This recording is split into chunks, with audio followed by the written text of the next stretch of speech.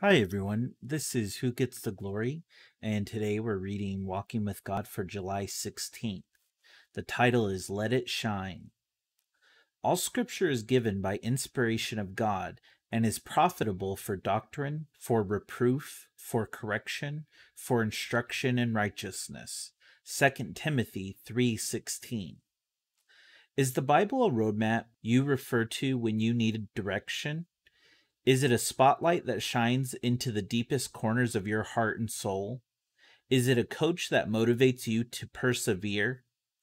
The Word of God is, in fact, all three. For it is through His Word that God directs you, convicts you, and encourages you. The Bible is God's timeless love letter to you. Because Scripture is inspired and comes from the eternal heart of God, it is both universal, all its truths apply to all people and situations, and personal, all its truth applies directly to your life.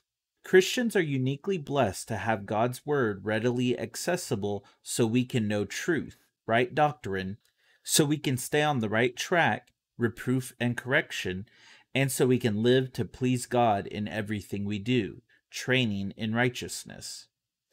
Are you spending time in God's Word, allowing God to give you the direction, light, and motivation you need? Be sure to set aside time to let God speak to you personally through the wonderful light of His Word. God has sent us 66 love letters etched in heavenly handwriting, and the more we meditate upon those words, the clearer His voice will resonate. Hank Hanegraaff. Thank you for listening, and God bless you.